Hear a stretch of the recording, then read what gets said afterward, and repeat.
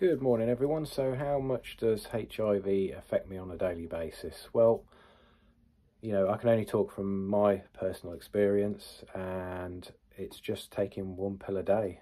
That's it. In the beginning I used to think about my diagnosis all the time. I was quite depressed. I was quite unwell as well when I was newly diagnosed. So I was thinking about it a lot then, obviously, but now 2.5 years on, the only way it affects me on a daily basis is taking that one tablet in the evening. I take mine at 8:30 every night. Also going to the clinic once every 6 months, which I actually have a visit tomorrow, which I've told you in a previous video.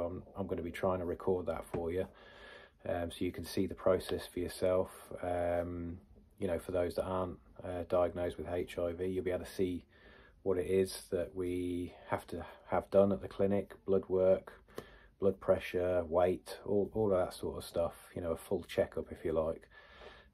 So yeah, other than having to take my pill in the evening and going to the clinic once every 6 months, it doesn't affect me.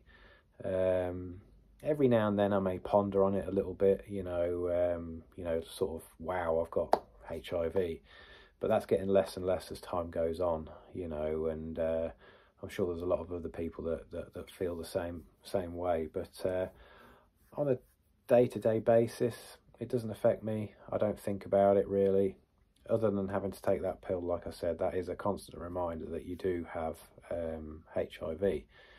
Now, some people have asked, why aren't I having the jab? Well, simply put, I just haven't been offered it yet. But when I am offered it, it is something that I'm definitely going to go on, instead of having to take those pills every night. I think you have the jab, I think it's once every couple of months. I may be wrong, but that is still way better than having to take a pill every day. It doesn't sound like a lot, having to take one pill every day, but it is a reminder, that you do have HIV.